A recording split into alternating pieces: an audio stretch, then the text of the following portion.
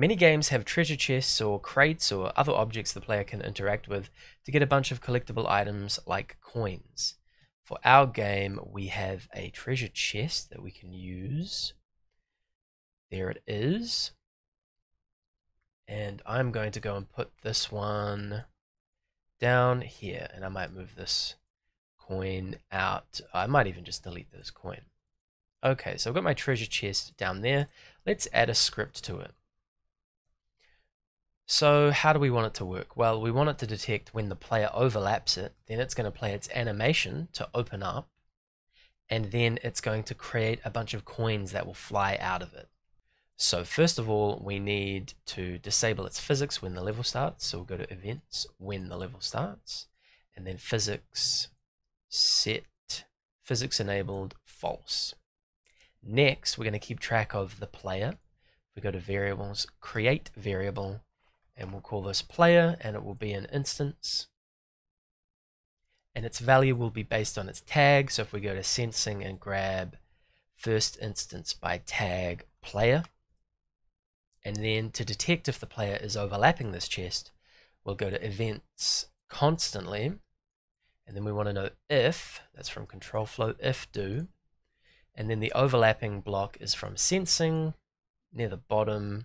If myself overlaps object, we'll get rid of object, we'll go to variables and grab instance player instead. Okay, so if myself is overlapping the player, what do we want to do? We want to check whether or not the chest has been opened. If it hasn't yet been opened, then it should open.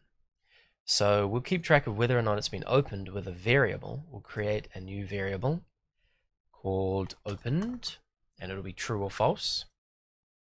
And when the level starts, opened will be set to false. So we'll go to operators and grab true, change that to false.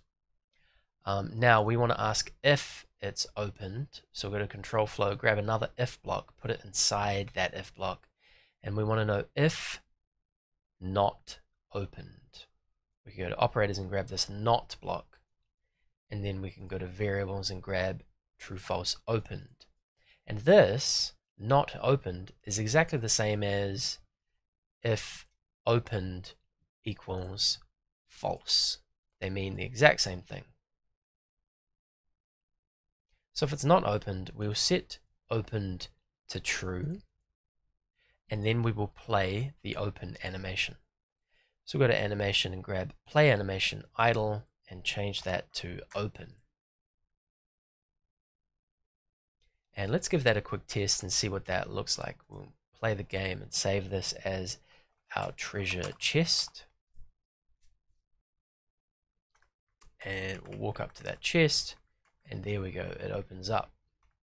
Nice. Next step, get the coins to come out.